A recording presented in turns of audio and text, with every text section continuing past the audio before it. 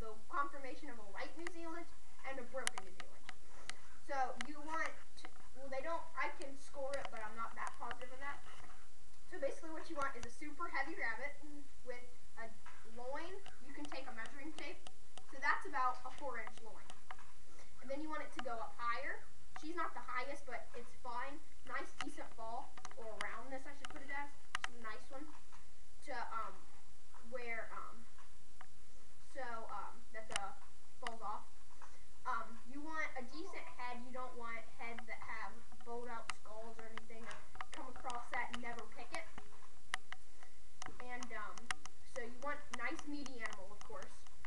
You want them to be like what the book of Standard of Perfection, from the Rabbit Breeders Association, or American Rabbit Breeders Association, Standard of Perfection book.